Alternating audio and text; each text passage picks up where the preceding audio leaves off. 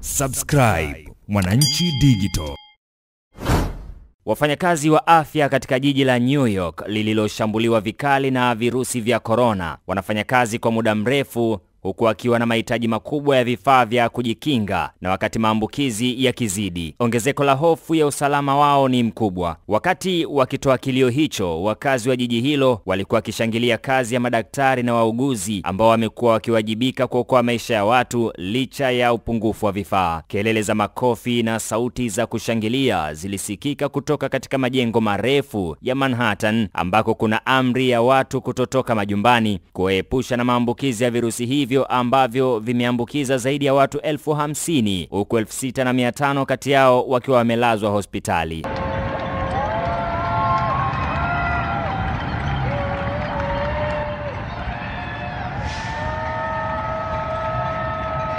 Madaktari na wauguzi wanafanya kazi usiku na mchana kuhudumia wagonjwa walioambukizwa na maambukizi yanayoenea kwa kasi, wakiweka hatarini maisha yao katika kipindi hiki ambacho ugonjwa wa homa kali ya mapafu COVID-19 unaisumbua dunia. Katika wiki hiyo hiyo, Marekani imegeuka kuwa taifa linaloongoza kwa ugonjwa huu wa dunia, ikiwa na watu 120,000 waliothibitika kupata maambukizi na wengine 2,000 waliofariki. Hatari ni kubwa kiasi kwamba ni swala la muda tu kabla ya wote hatujapata maambukizi. Hakuna njia ya kuepuka kwa sababu hatari ni kwa wote.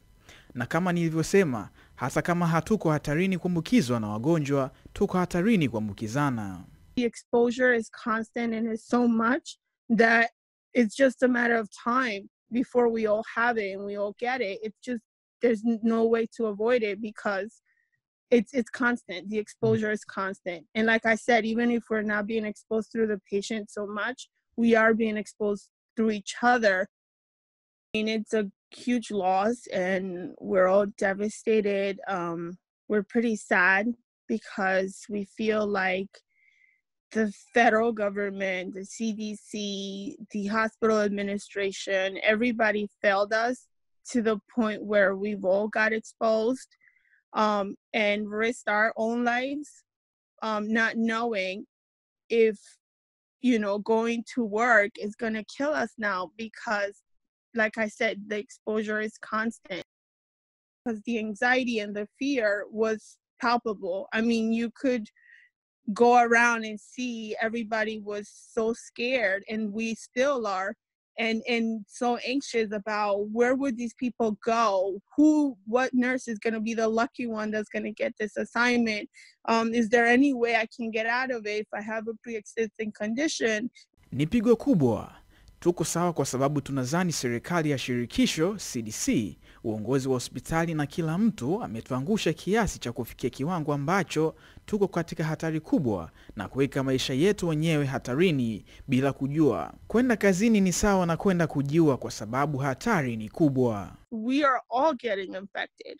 So clearly something is missing. We have failed to protect ourselves and protect each other.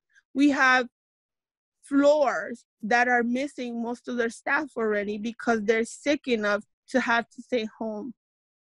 If we had been protected and we had the proper equipment, we wouldn't be getting sick and exposing each other and being symptomatic enough to be able to stay home.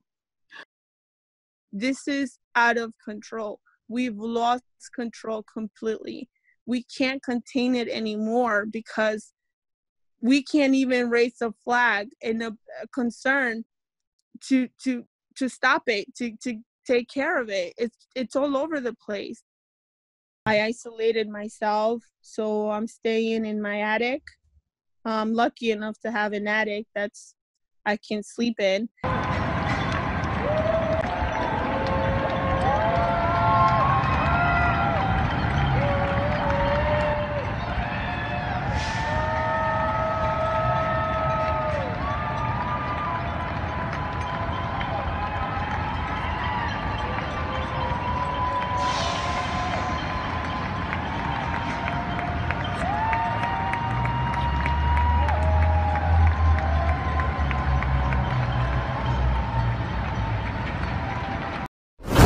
Subscribe Mwananchi Digital.